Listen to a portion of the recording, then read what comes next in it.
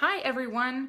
So I received a question from a potential client this week, and it's an important question for authors and thought leaders, and it's one that I actually receive on a regular basis. And that's why I wanted to take a few moments today to talk to you about it.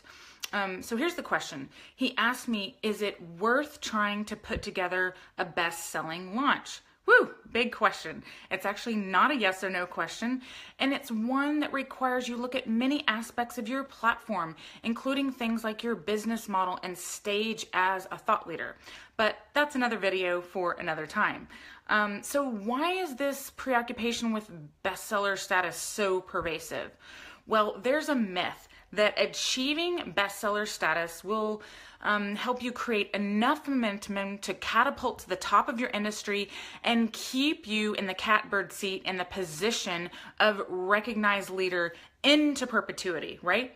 So this is a myth, and it's perpetuated by examples like, say, Tim Ferriss's first book, The 4-Hour Workweek. That was a runaway bestseller, spent multiple weeks and months on the bestseller list, and it took Tim into, business celebrity status. But the fact is that is not the case. This is a unicorn. It's not the case for 99% of the authors. Here's the reality. There are two big reasons why bestseller status doesn't amount to much for most authors and thought leaders. Number one reason is duration on the list. So let's say that you make the New York Times or the Wall Street Journal bestseller list, but you're only there for a week.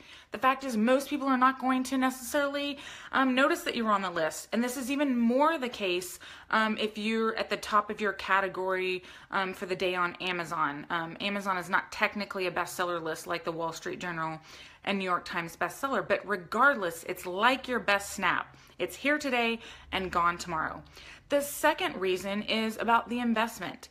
The amount of time, money, and energy required to put together a bestseller launch and get to bestseller status is incredible. It can often lead to burnout and even bankruptcy, and I'm not even exaggerating.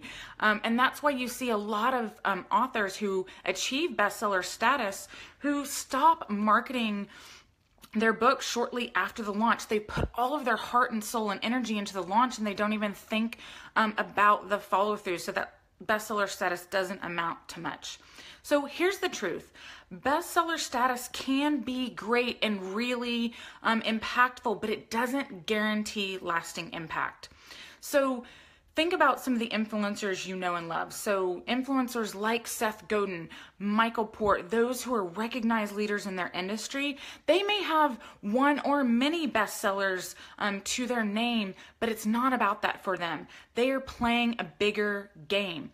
So they know it's about the long-term impact, and they design their strategies for everything from their book launch to every aspect of their platform. And there's 10 aspects to your thought leader platform. They design everything around this particular truth. So I want to leave with you with two questions today.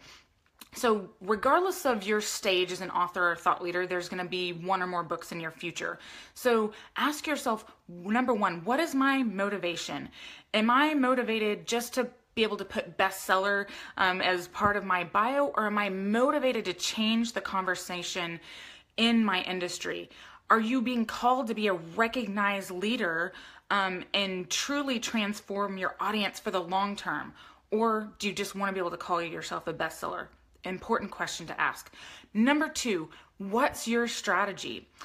When it comes to your book launch, are you designing a strategy that helps you with long-term success as well as long-term impact, or are you just focused on the short-term gains? Also, when you look at the strategy you're designing, is it based on someone else's business model, message, audience, and goals, or based on your platform, your message, audience, and goals, and your path? It really matters. Success is not a copycat strategy. So there's a lot more to talk about as it relates to bestsellers, how to get there, why it matters or why it doesn't matter. But for today, just remember that bestseller status doesn't guarantee lasting impact, and ask yourself these questions about motivation and strategy, and you'll be a lot further down the path of investing your time, energy, and money wisely. So that's all for today. See you soon.